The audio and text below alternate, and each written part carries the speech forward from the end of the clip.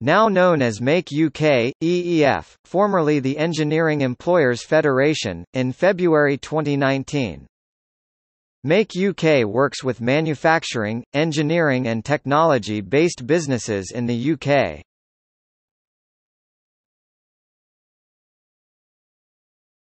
Topic: Purpose.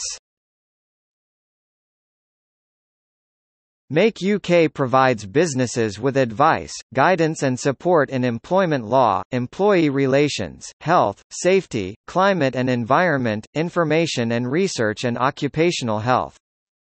Through offices in London and Brussels, Make UK provides political representation on behalf of UK business in the engineering, manufacturing and technology-based sectors, lobbying government, MPs, regional development agencies, MEPs and European institutions.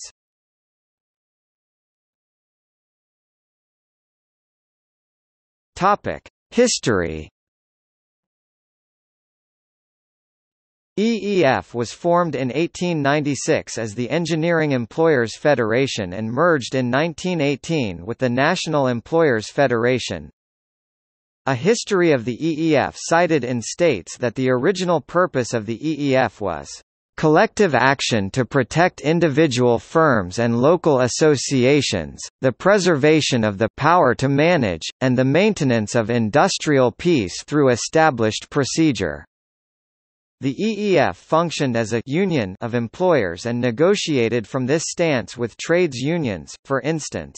Twice, in 1897–8 and 1922, the Federation organized nationwide lockouts. Procedural agreements for the avoidance of disputes were made with the unions at the conclusion of each of these lockouts. These agreements provided for local and national joint conferences on disputed matters. In November 2003 the EEF rebranded itself from the Engineering Employers Federation to EEF, the Manufacturers Organization. In February 2019 EEF rebranded to Make UK in February 2019.